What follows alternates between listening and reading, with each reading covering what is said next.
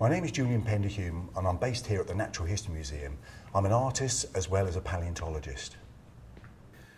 Well, this is probably the most famous Dodo painting of them all. It was by a Dutch artist, Roland Safari, painted in 1626, and it's everyone's idea of what a dodo should look like, but actually he was wrong. So what I'm doing here is a direct copy, the outline of that original Safari, and I'm doing it exactly to scale as Safari drew it, and then I'm going to change it and give it their scientific interpretation based on modern evidence of what this dodo really should have looked like in life. I'm now back at home and I've bought my tracing of that Roland Safari original. So I'll start erasing some of these lines. We're not exactly sure what Roland Safari was seeing when he painted his dodo. He painted this fat, large bird, which was based on the early mariners' accounts.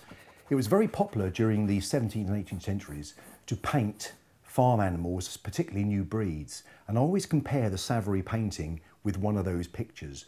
It had to be the fattest, bulgiest, best-looking animal ever. And I think Safari was probably biased by that.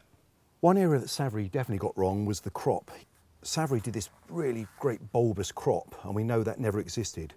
In fact, in flightless birds, the breastbone becomes quite small and flat, and so you lose that bulge and they become almost snake-like. So you can start drawing in lines like this and taking away that fat. We don't want a fat ball on legs. This was a live animal. Now, I'm using science to change this iconic image of the dodo, the most famous painting of all.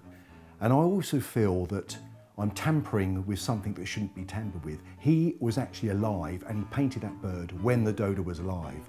Here I am in the 21st century putting my opinion, scientific opinion on it. Who is correct? We will never know.